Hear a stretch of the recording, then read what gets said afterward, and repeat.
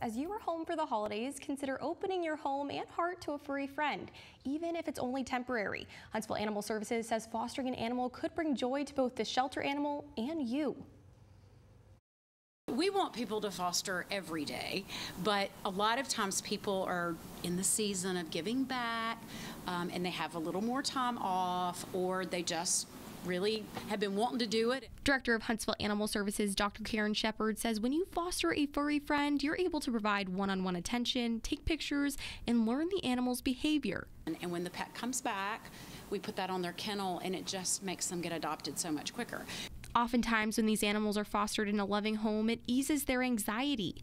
And scientific research done by the Human-Animal Bond Research Institute shows these animals may also help you.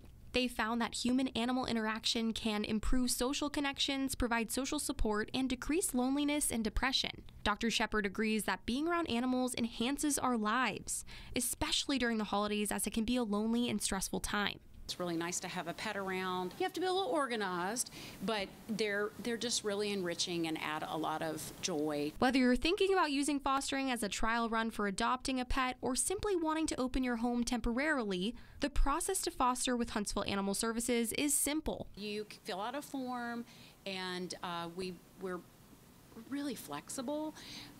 You just have to have an official photo ID, and you fill out an application and sign, and then we just go over the requirements and we let you pick a pet and then go with it. They'll also provide supplies and any required medication to support animals in foster care. And you never know, you may fall in love with your foster animal and find that its forever home is with you.